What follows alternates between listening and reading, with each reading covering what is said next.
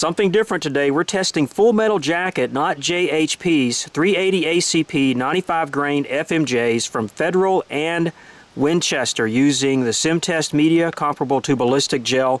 4 layers of denim. Test gun is the Bersa Thunder 380 Plus.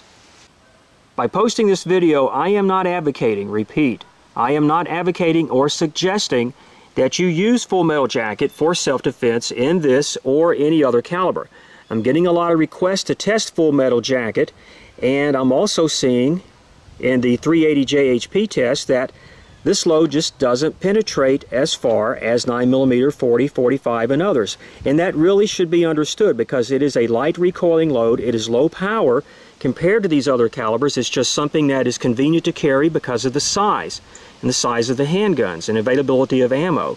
Another thing, I'm reading in various gun forums that folks are seriously considering carrying Full Metal Jacket in 380 because of the performance that they're seeing in the JHPs. So we're going to try 2 different bullet styles, the round nose 95 grain and then the flat nose.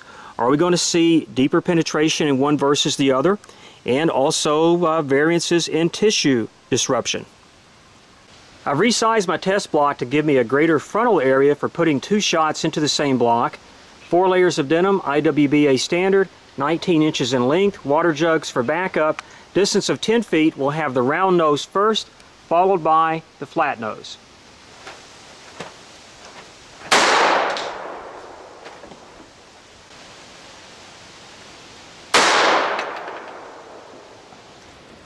Great shot placement for a comparison, but this video may be shorter than what I had planned. I'm surrounded by water. Yeah, you know what happened here.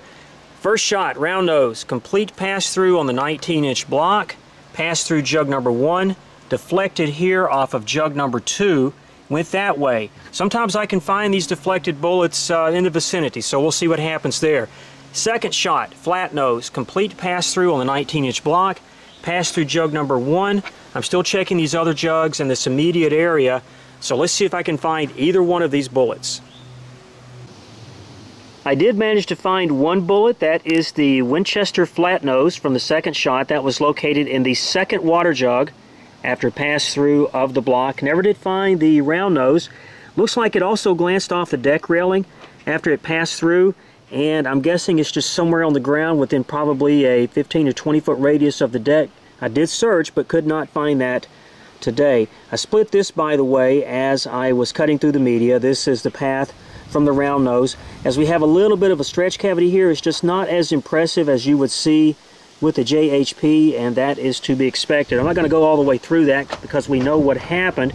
Get down to the flat nose cavity, and it looks like that just because of the nature of the way this is designed, it's pushing this through a little bit more than it was with the round nose up here. But again, it's a pass-through, and of course the game changer that we don't have that you've got to factor in is bone.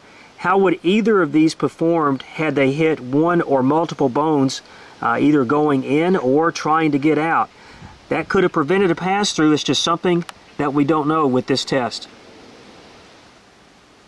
To summarize, compared to jacketed hollow points in 380 ACP, Full Metal Jacket looks like it's going to have a tendency to penetrate deeper. It also appears, unfortunately, that it's going to have a tendency to over-penetrate. Bone would have been a factor, should have been a factor, and that's going to be the case in any of these tests. It's just an unknown, but it could have prevented pass-throughs on both of these. So we may have learned a little bit today, but we still don't know everything, and that's the nature of ballistic testing. Thanks for watching.